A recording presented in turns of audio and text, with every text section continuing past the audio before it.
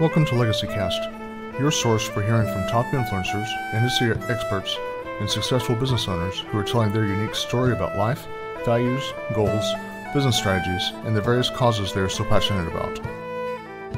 Future generations will come to be impacted by what is happening today, whether positive or negative, and our mission is to focus on what is going to affect change for the better. Hosted each weekday by James Snow, a former U.S. Army combat medic, now founder and principal advisor of James Advisors Group, a full-service financial planning firm in North Texas.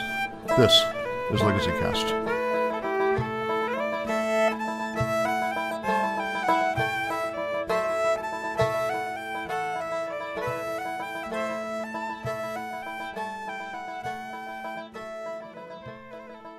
Welcome, LegacyCast listeners. This is your host, James Snow, and we're coming to you here from North Texas again. Have with me today a really good guy, David Somerfleck, and he's going to be talking to you about lots of different things for your business, both from a marketing standpoint and also, just a design standpoint, if you will. He has several different angles that he can kind of come in from that. But, it's something that's very valuable because, we as business owners, we want to build something that's going to last. Here with the program LegacyCast, obviously we want to talk about, how that's going to last for multiple generations. And so, we like to have certainly, guests that have tips and tricks and techniques that are going to be able to help the listener because, ultimately, that's going to help your business to be able to last to the multiple generations. So, without further ado, I would like to give a formal welcome to David Somerfleck. Welcome to the program, David. Thank you. I appreciate it. So, and you were just before we came on the program, we were talking about, you're a marketing consultant. Yes. And you also do web design. Is that correct? Yes. Yeah. I started out basically as an English major in college, studying to be a writer and a journalist. And so that's really the core of my education, my scholastic training. But while I was in college, I found that I really could not read for pleasure anymore because everything I read, I was so programmed to dissect and analyze everything. So I couldn't read for pleasure anymore. Everything I read, I was just looking at the rhythm, the pentameter, the spelling, the approaches, and the dramatic arc, and everything else.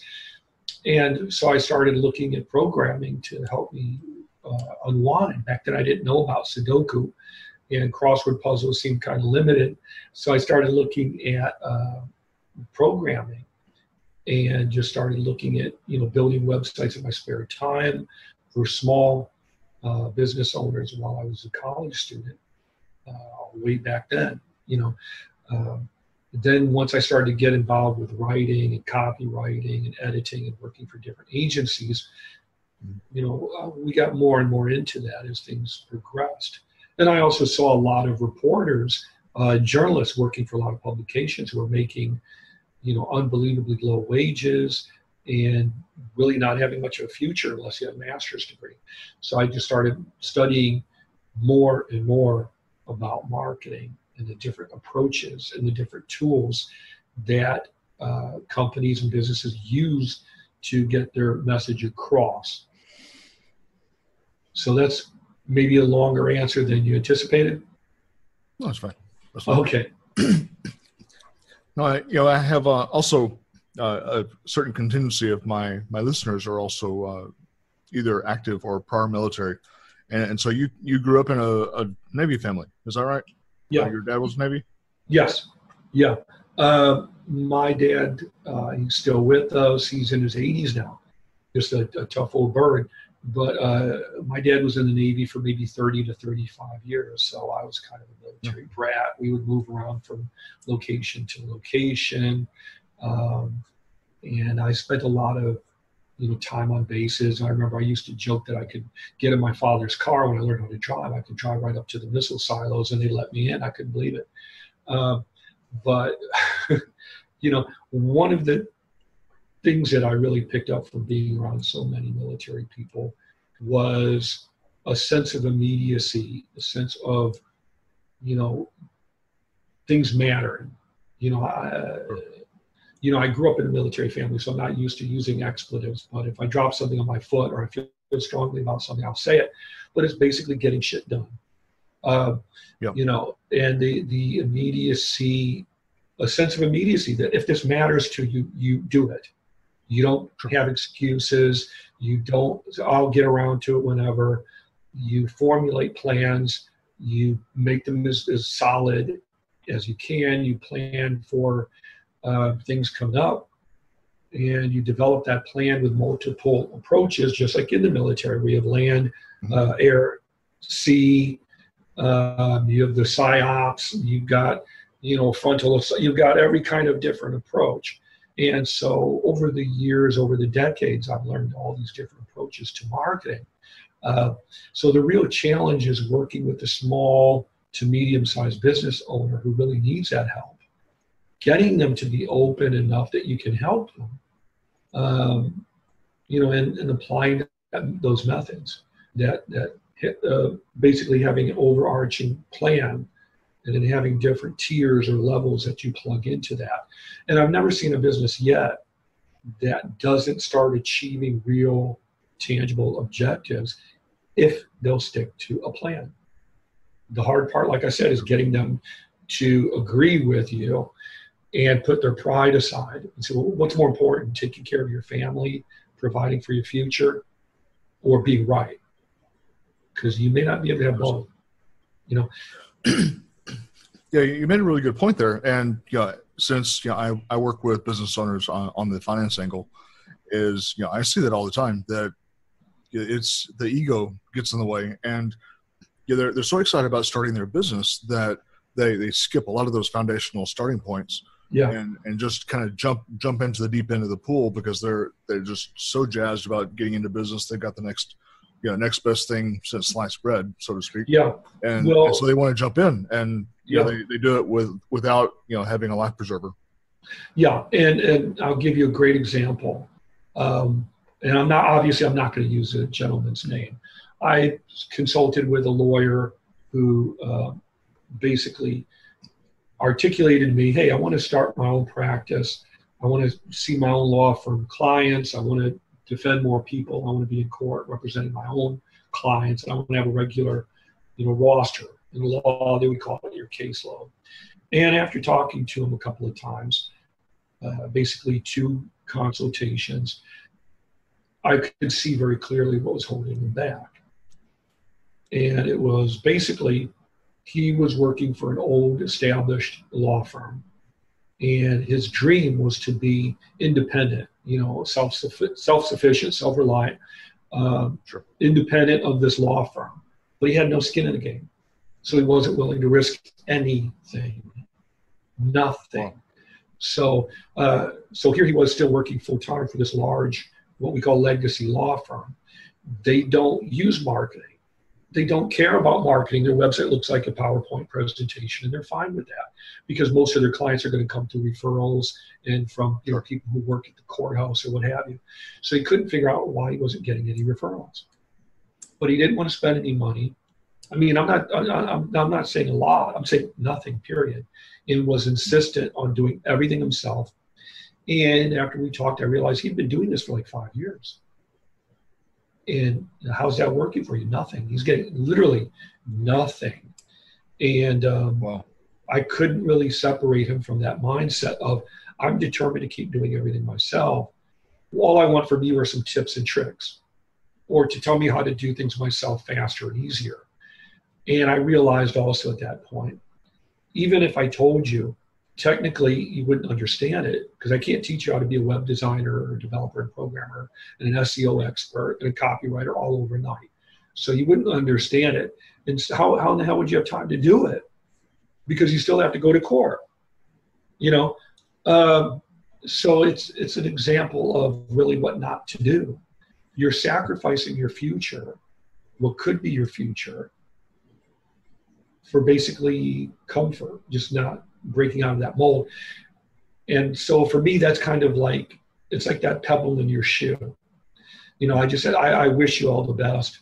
But after 2 conversations, we're really not a good fit for each other. You've got to be committed to taking some kind of deliberate action. This has to matter to you enough that you're willing to do something. The skin in the game. You know, Right. I have to say, it's like that old joke where the guy's walking down the street and he walks past an old house, like the old row houses, and there's a dog sitting on the front porch moaning and groaning. And he goes up to the lady on the porch and says, "Excuse me, why is your dog moaning and groaning like that? It's so loud." He's always laying on a nail. So the guy said, "Well, why doesn't he get up?" And he said, "Well, it just doesn't hurt him bad enough." And that's what you see with a lot of people when it comes to their business, their marketing. It just, there's not enough skin in the game. That sense of immediacy has to be there so that you're willing to get up off your behind and do something about it. Because you can talk a good game, but that's not the same thing as having a business. And I can blame the economy. I can blame the president. I can blame the people who came before, on and on and on. But at the end of the day, it's the person in the mirror, you know? So That's true. yeah, we have to take individual responsibility for the results that we want. So if you want some kind of a legacy for the next generation, what are you doing today to establish that, to build that now? It's cause and effect. You're going to get out what you're putting in. If you're not putting anything in, that's what you're going to get. And it always just, it used to amaze me. It really doesn't anymore. It's just more sad or disheartening, you know, where so many people will call. I tried to build my own website. I've been spending months or years on it. I'm not getting phone calls. I don't understand what's going on. My budget is $200. You know, that type of mentality. And it's a case of you don't know what you don't know. But do you value your desired outcomes enough that you're willing to invest in it as you would if you wanted to go on a trip to Disney World or get a new car or a Rolex or whatever? Yeah, it's a very good point, because, you know, people will spend on the things that matter to them the most. And yeah, you know, I lose track of the number of times that I would have somebody come in for a consult, and, you know, they walk in with, you know, Starbucks and a pastry, and, you know, I know that that's probably about $10 worth of an investment. yeah. Excuse me. They're doing that every single day, but then they don't have any money to be able to plan for their future. Right. And it's that same scenario. Yeah, it's very true. And honestly, you know, that $10, if, you know, I tell people all the time, I have a coaching client who was asking me about budgeting. And I said, well, if you stop eating out, and that includes your Starbucks or whatever, if you just stop eating out for 30 days, you'll have enough money to launch a Facebook ad campaign, a Google AdWords campaign, or pay for your hosting for a professionally developed website, depending on how often you eat out. I mean, you know, I tell people all the time, you could advertise on Facebook over the weekend for $10. How many people will you reach? I don't know, but it's something. You know, it's like that old saying, you can, you know, sit and curse the darkness, or you can light a candle. So I guess that's probably the biggest influence that being around so many military people have had on me. I don't believe in the unwinnable situation. I don't subscribe to the belief that there's nothing you can do. There's always some way that you can kind of reboot or refocus or redesign and come back stronger. It may take you 6 months. It may take you a couple years, but you can always come back bigger, stronger, better than you were before if you're committed to an intelligent plan. That's very true. And, you know, the great differentiator between the successful people and not successful people is the difference between scarcity and abundancy mindsets. Yeah. Just, you know, that you know, kind of like, you know, they say, you know, glass is half empty or glass is half full. You know, same kind of philosophy there, that just depending on, you know, which side of that coin that people are coming from, and it's getting people onto the right side that really is so important, so that they can then start to grow on their own. You know, give them a little push today, and then, you know, they're able to grow on their own from there. Yeah, absolutely. Well, you know, as a financial advisor, that if you're someone in your 20s and you set aside $100 every 2 weeks, If you do that at a young enough age, by the time you reach the point at which you could retire, or even for that matter, by the time you get to be in your 40s, you're going to have so much tucked away, that it could really be substantial. Just putting money into a drip or something, it can make such a huge difference if you just do that. I read a very sobering statistic that said the average American family is one paycheck away from being out on the street. Right. And I believe it. And it's very disheartening. It's very sad. And it really doesn't have to be that way. One of the things that my father did teach me was to, always pay yourself first. Like he said, I'm going to be the tax man. So every time you get a paycheck, we're going to tax it. You're going to pay your taxes to the government. Then I'm going to take an additional 10% and we're going to put it into the savings account, or we can put it in a shoe. It doesn't matter. But you always pay yourself first. You have to build a foundation. It all comes down to building what you want. It's not enough to talk about what you want. The world is full of talkers, but with a very few number of doers. That's a very good point. Now, when you're looking at your business from the CEO standpoint, how would you say that you correlate your legacy mindset into your business and its strategy? Well, I'm single. Or I'm sorry, I'm not single. I'm married, but my wife and I don't have children. So for me, legacy would be more of basically how can I help as many business owners as possible, and that's really what gives me joy. What makes me feel fulfilled is being a part of something larger than myself. So how do I attach myself to a legacy, or how do I build a legacy? It's really by trying to be a positive force in the universe without sounding like a comic book. But that's really the actual truth. I love being a part of businesses and being able to turn them around from you're on the brink of bankruptcy or you're about to close the doors permanently. And I can get involved and change that. I can reverse that. Sure. Then it's a great feeling. And now, granted, you can't do it every day. You can't do it with every client. Some you can only do it partially. Some you can't do it at all. Some you can do it completely. But when you really can be an effective agent of change, it's very gratifying. It is because that on so many different levels that changes lives, because you have the business owner, and then if they have employees, for each employee, that's just that many more families that are impacted by whatever change we as the consultant side of it that we're able to inject into that business. And there's many lives even beyond, kind of like the ripples in the pond scenario. when you toss the pebble into the pond and it creates ripples, that's the same thing that we're doing when we work with businesses, because the employees and then their vendors, the vendors are necessary and the vendors have needs. And so keeping one business open is going to help those vendors because there's those relationships. So it's just a multiplying effect. So it's a very good example for how your legacy, even not having children, how your legacy is carrying forwards just from the business standpoint. Yeah, I agree. And I think that, we can all have an impact on the future by doing what we're good at, but also what we enjoy, and combining those two and dedicating ourselves to that. Sure. There's no greater feeling. And very, very true.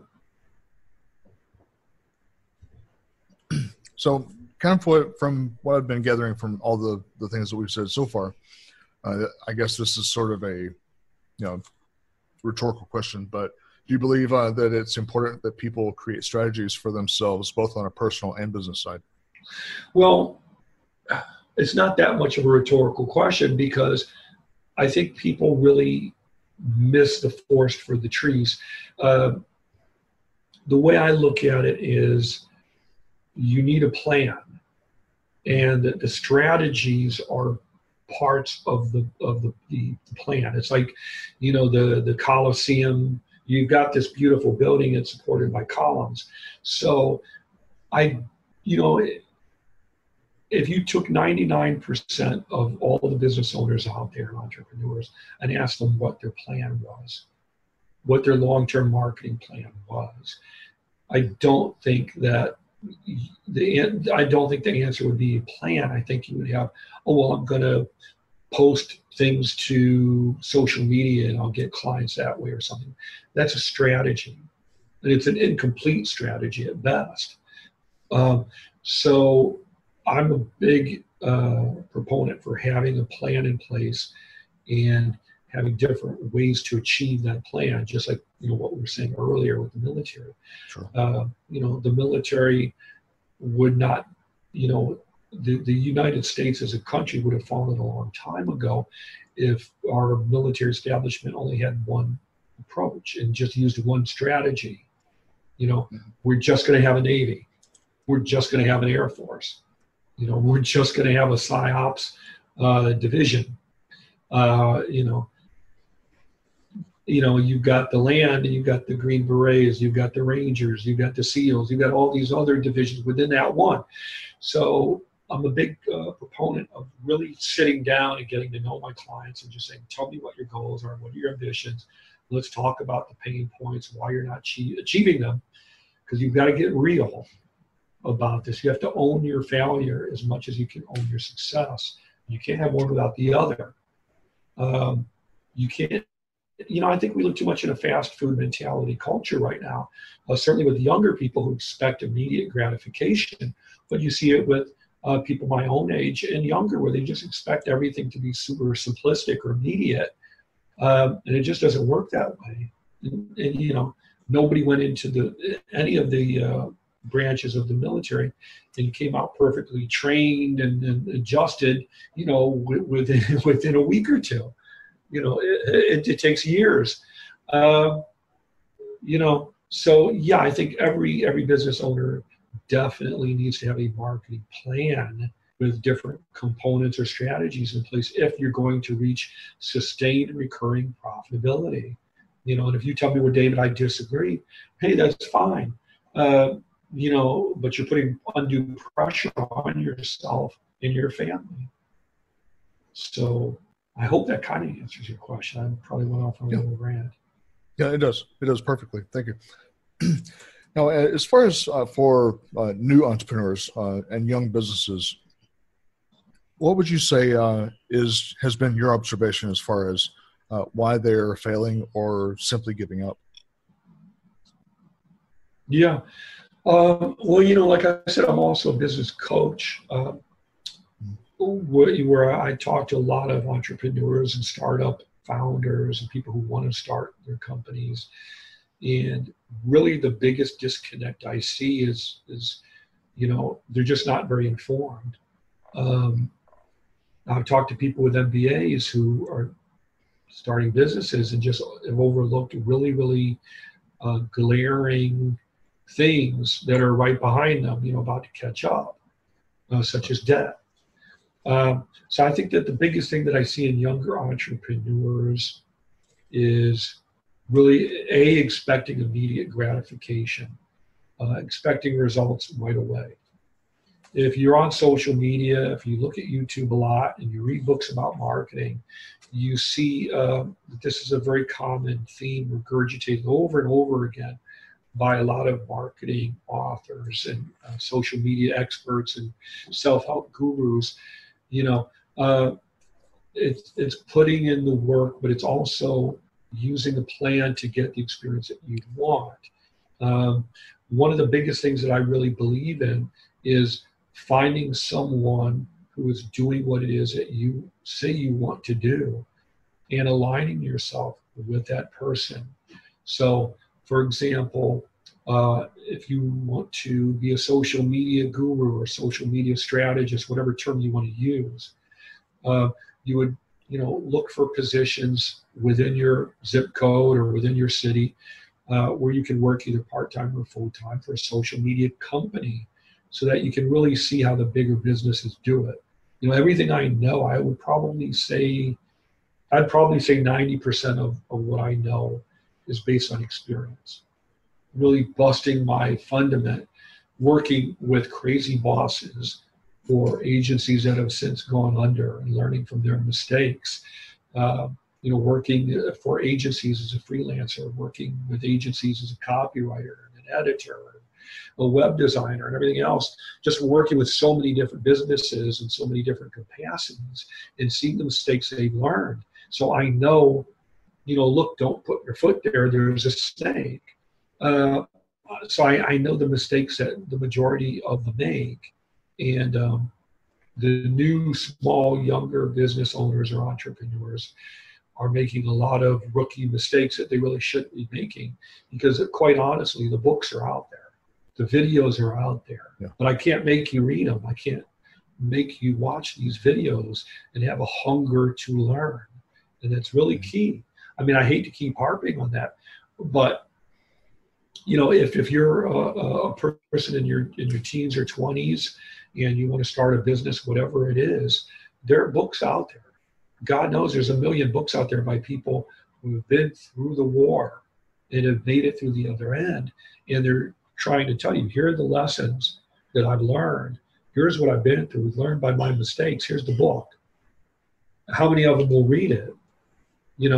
So, when I decided I wanted to start a business, and I worked with many, many entrepreneurs, and I would see all the mistakes that they were making, I made a commitment to myself a long time ago that I would read a book a week. In some cases, I read more than one book a week. It's not that hard as it sounds. They have books on CD. They have audio books. You can sit in a chair and listen to the book. You can listen while you're in traffic. Where there's a will, there's a way. And I just made a commitment that I would consume as much of this as humanly possible. And I finally reached a point now where I'm in my 50s where I can say, I may not be a Buddha, but there's very, very few times where people have questions that I don't know what the answer is or where to go for the answer. So I really would encourage the younger entrepreneurs out there to read the classic books on marketing and advertising. Go watch documentaries about marketing if you want to build a business. Be informed. Read books on people who have started business empires, but look for specific nuts and bolts of how they did it. I'm a big fan of that.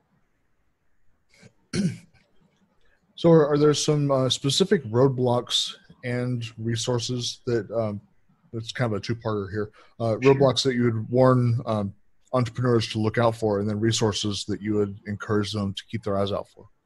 Yeah, there's a lot of roadblocks. There's a lot of obstacles in your path. Whoever you work with, well, I would say don't assume that you can do everything yourself, because look, unless you're Superman, you can't do everything yourself. And even Superman couldn't do it all himself. So, ask for help where you need help in your areas that you're just not getting results. How do you know if your marketing plan is working? How do you know if your website has the right SEO? Well, your phone should be ringing. And that's the truth. That's the bottom line. Is your phone ringing every half hour or so? Are you getting 5 to 10 emails from people who want to work with you every day? If not, then your marketing approach is just not there. It's weak and dying on the vine. So you need to be self-aware and identify what you want and be willing to organize a marketing plan and take action. And that's the biggest obstacle, is just thinking, I'm just going to do things that aren't connected to a larger plan. It sounds silly. I mean, I never get in the car without knowing where in the world I'm going. If I go to the grocery store and I don't have a list, I'm just going to wander around aimlessly. If I talk to someone on a podcast, if I don't have an outline or I don't have some direction, I'm going to ramble. So you have to have direction, you have to have guidance, you have to have help. So I really see that as a roadblock. know what you want to do before you start doing it. Know the potentials, know the obstacles. Read books on business and entrepreneurship. And don't think you're done reading them until you feel like you can answer every question that you might have. And take notes, keep a journal or do inner dialoguing. If that isn't working, get a coach, get a mentor. They do exist, they're out there. And there's even TV shows that you can watch to get help on this stuff. I don't really care for the US version of Shark Tank because I think they tend to make it look magical, where the people step out and have an idea and then they get bids on the idea. That's not what is really happening. They have consultations that aren't on the TV program where they vet things and most of the deals fall through. But there are great shows on Amazon Prime and on Netflix. There's documentaries about business owners and entrepreneurs. You've got Bloomberg, you've got Cheddar and other channels on TV. A lot of really good free resources. YouTube has, Stanford and Harvard and Princeton and Duke and all these great Ivy League institutions with some great business documentaries and programs that you can go to learn. And I encourage anybody with business questions to get in touch with me. I'm always happy to answer one or two questions. Obviously, I can't answer a million questions and talk for hours with people, but if it's a short question, I'll get back to them. Yeah. So as far as your belief system and your value system, how do you incorporate that into your business? Well, I don't know if your viewers can see what's behind me or over my head, or if I'm just on audio or not, but I've been pretty much a Buddhist for a while now. Growing up around military bases and military people and everything, I would party a lot when I was in my teens. I imagine most young guys and young ladies have done the same thing too. But Buddhism has always helped me with a lot of mental discipline. And that's always been one of the takeaways from being around some military families is the military approach to self-discipline and just getting things done. So as far as ethics, I'm just a really big proponent in doing things I believe in. How do you know if the client is a right fit for you? Are they doing work I believe in? Are they fired up about getting results and moving forward with their business? Do they have enough skin in the game? Do they care about future generations? And I think most people just seem to coast. They do what's comfortable. And they don't really think about doing things that are not comfortable, getting out of that comfort zone, and really putting your nose to the grindstone, so to speak. I don't think most people really are able to break free from that mindset until they have some kind of trauma or some kind of emergency or something. It's like I saw the TV show Preppers. I think it's called Doomsday Preppers. And at the beginning of the show where they talk about why I am a prepper. And so one guy was saying, I had a great job, and 2008 came around and the company was just dumping hundreds of employees left and right. That woke him up to the fact that the job doesn't own you jack. Whatever your beliefs are with the military, you don't want to be 100% beholden to the government. If there's a natural disaster, you want to be self-reliant. You don't want to be in a position where you're sitting there waiting for weeks or months for help. So I'm just a really big proponent of taking the initiative. So ethically, don't work with people who aren't committed. I don't believe in doing anything that rubs me the wrong way that's going to harm others, that I feel is immoral. And that kind of shapes who I work with and what types of projects I'm going to work on, but also how I conduct myself. I don't believe in doing something that's going to disrespect my family or disrespect my wife or disrespect me, the legacy I'm trying to leave. I'm not, better than anyone else. but I try to hold myself to certain standards.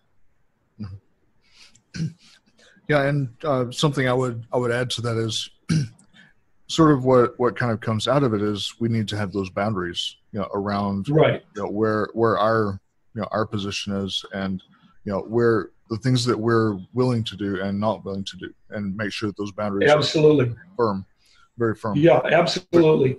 Yeah, one of my favorite quotes by the late great Malcolm X was, if we don't stand for something, we may fall for anything. And Right. whether you like him or don't like him, whether you agree with where he stood, he was a person who was always evolving and growing as an individual. And he was very correct. I'm sorry, go ahead. Oh, you go ahead. I was just going to say that's exactly it. If we don't stand for something, we're very likely to fall for anything. Yeah. So, is there something earlier in your life that you wish you had done that you did not do, that you kind of look back at now? Oh, sure. I mean, there's a million things. I mean, I wish that I had, stopped going out to so many nightclubs and parties when I was younger, and that I'd really gotten more serious at a younger age. But like they say, hindsight is 20/20. I don't believe in sitting Shiva and just sitting and, oh man, I feel so bad because I made these decisions in the past. All you can do is learn from them. You should feel bad if you don't learn from the mistakes. But I wish I had invested more money when I was younger. I wish I'd done some things differently. But I'm also grateful that I wasn't more of a hellraiser than I was, which you would never know it to meet me because I think I'm a very, very low-key person. But I get animated about things I'm passionate about. But sure, I mean, I wish I had invested more when I was younger. I wish I'd spent even more time reading and interning and working even more jobs than I did. I was always someone who had at least 2 jobs, like at all times, ever since I can remember. No matter how young I was, as far back as I can remember, I've always had at least 2 jobs at the same time, because it wasn't so much about the money as it was always being hungry to learn more. I just wanted to understand something. So I would go and try to find a way I could do it, or work with someone who's doing it or close to that hunger for knowledge. So sure, yeah, I mean, I wish I had invested more when I was younger. I wish that I had, partied a little bit less, but it is what it is. Yeah. I'm glad I got it out of my system. I'm not still doing it. That's true. That's, I guess, the most important caveat is that it is back in the past and not in the present. Yeah, I think it's kind of sad to be in your 40s or 50s and you're still throwing people out of windows or getting thrown out of windows and partying every single night. You're not leaving a real legacy to your family, if we're going to talk about legacies. Certainly, if you are leaving a legacy, it's not a very positive one. Mm-hmm. So, what type of hurdles did you face when you were starting up your business? A million. I've had 3 businesses. The first business I started was a mediation nonprofit organization that I started with my lovely, wonderful wife. That was a nonprofit organization. I really had very limited knowledge of how to structure a nonprofit. I had worked for nonprofits. I had worked in marketing for nonprofits, but I had never tried to run a nonprofit and handle the marketing at the same time. 2 very different things. So I ran into a lot of obstacles with that because the majority of people don't really know what mediation is. It's not as popular in the United States as it is in other countries. In different states have more mediation than other states, and other cities even have mediation programs that other cities don't have. And most people aren't aware of mediation. So I encountered a lot of obstacles trying to start that. All the drama of the work itself aside, there's a lot of difficulty trying to work with local court systems to generate the caseload, to get the referrals coming in. There were overloads. There were courts that were just booked to the gills with domestic issues and court cases. They were just more than they could handle, and they would tell you that, but you couldn't get them to refer out to you unless you were known specifically to the right clerks or the right judges who would refer the cases out. So unless you were in the know or well networked, you wouldn't get the referrals. So those were some of the obstacles that I didn't anticipate. And after a couple of years, it was just time to take it behind the shed and just put it out of its misery. And I remember my wife just saying to me, she's like, "This is not fun. You know, you're talking to people with severe problems, with child custody disputes, going through divorce, declaring bankruptcy, there's all kinds of horrible, horrible problems that you're trying to work with them through. And yeah, mediation is a lot more affordable than going to court. But also in a lot of cases, people just want to fight and go to court. They're addicted to that drama, and they would rather pay more money and go to court than try to peacefully resolve it in mediation. And finally, she just said to me one day, "This is really depressing. I don't want you to bring this home. We're not making any money. Pick something that you really enjoy doing, that you can manage yourself. If I get involved, I can get involved when I want to. But you don't need me to do too much." So it was shortly after that I started a web design business. And even though I love web design, I don't really, as I've done marketing more and more and more, I found that people will fixate on the tools. So if I have a company called Sudden Impact Web Design LLC, or just Sudden Impact Web Design, people will fixate on web design.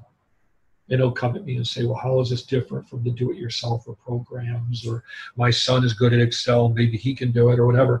And they're missing the forest for the trees. It's not about just the website. It's about all of these other component parts of the puzzle that need to come and work through that as a marketing plan. And you have social and SEO and content, and the website itself are all columns or strategies to achieve that plan, just like what we were talking about earlier. And that has been a recurring obstacle toward working with people, where they would rather try to do everything themselves, or are convinced that, anybody can do this, so I really don't need the help. And they're fixating on the tool and not the solution, if that makes sense. Yeah, it does. Yeah, and so that was that's a recurring theme that I see with a lot of people. And then shortly after that, just very recently, I started a division of that to work solely with lawyers and law firms because of my experience as a mediator. I feel like I know the type of work that lawyers and small law firms do, the tools that they need, the help that they need. Mm-hmm. And a lot of the challenges they face. So I started a division of work specifically with lawyers. And I've also begun coaching and consulting with startup founders and small business owners and entrepreneurs on the side, which honestly I never thought I would do. And I was a volunteer certified business mentor for SCORE, a division of the Small Business Administration. For about somewhere between 5 and 7 years, I was a certified business mentor for them. And I literally talked to hundreds of business owners, every type that you can imagine. People who owned their own marketing agencies and had, $1 million contracts on the line. People who owned private colleges, to people who were electricians and accountants and, home, handymen, salon owners, you name it. And I would talk to them. And after about 5 to 7 years, I got very disillusioned with it and just said, they're not listening to me. I'm telling them what they should do. I'm telling them what tools they should use. And you can tell by the tone of their voice, or after you talk to them 2 or 3 times, they're not doing it. So I just said, you know what? From now on, I'm not going to do this for free anymore, because it took me a lifetime to get to what I know, and it's not being valued. They're not acting on it. So from now on, I have to charge, or they just won't take what I say seriously. They won't value the outcome. And I'd say 50% of the people that I've been coaching, they still won't do. You can tell them what to do, you can tell them how to do it, but they still won't take the initiative because I haven't really delved enough into that pain of how bad does this really hurt? How much is really on the line? And if we can get more into that, then they're willing to do what it takes to get it done, to reverse their fortune, so to speak. So it's a long answer to a short question. Yeah, I think that really does apply to so many different businesses. As we're interacting with the prospective clients, with our prospect, that we do have to dig into that pain and just uncover it and expose it and get it out in the open. Because if you're not able to do that, then there really is no forward momentum. And, you have to put it in real terms to where then you can address how long have you been dealing with this, how much does this cost you, expose those things, and then in turn what would you be willing to do in order to resolve this, and then right. make a positive move. I agree 100%. And I think for me, as I'm more of a business coach and mentor, as much as I don't like to do it, I really have learned that I have to spend more time discussing the pain principles or pain points, and what's how bad does it really hurt. I have to go over that with people more than the solution. We have to spend like 70% of our time going over these things before I can get them across the street and take action. Just recently, I talked to a nonprofit owner who was saying, I want to grow my nonprofit organization. We're getting more and more donors. We're making more and more money.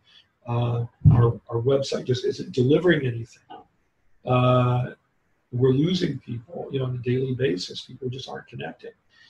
And she just, well, here's the solution. It's going to cost you a couple $1,000s. Are you willing to invest a couple $1,000s so that you can make much more over the prolonged period of time? Even within a year, you're probably going to double or triple, the volume of people, because you're going to be online. You're going to start bringing in so many people through Google search. Just, hey, I'm going to keep trying to do things myself. Thank you for the information. So the message that made to me was, you really didn't spend enough time going over the pain points with her. And I don't enjoy doing it, but that's really the gist of it. I'm just going to switch glasses for a minute. Oh, sure. So I can see the screen.